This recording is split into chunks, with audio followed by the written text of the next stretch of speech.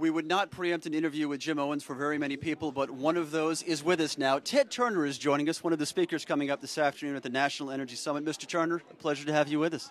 Thank you. Call me Ted. Ted, I will take you up on your offer. What is it that gave you the vision to think about sustainability before virtually all of corporate America even considered this an economic factor?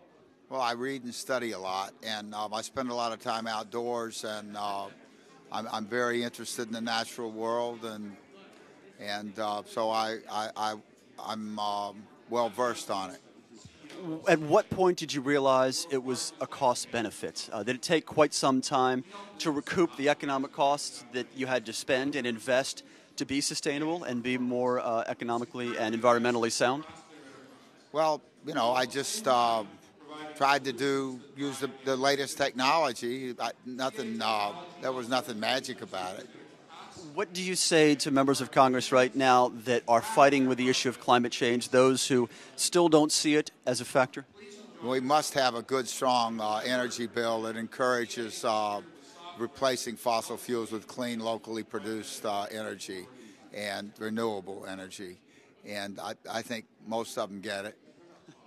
What about those who don't? There are considerable numbers. Those that don't are just on the take from the coal industry. Let's talk about pricing carbon. Do you have a preference for a system you would like to see? Well, whatever they come up with, I'll go along with. Regardless of the complexity of a cap and trade or the potential distaste of a carbon tax? That's for the government to decide.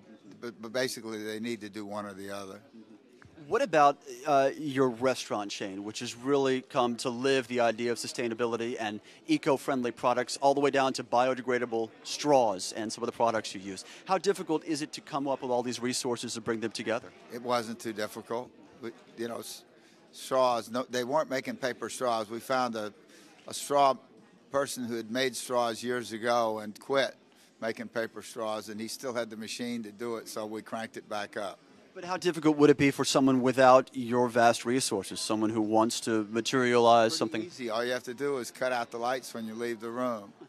That doesn't require vast resources, just quick fingers. Well, what do you do then for your employees across your empire, if I may use that term, to foster that culture of conservation? It starts at the top. We just set a good example and suggest that they do the same, and most of them get it.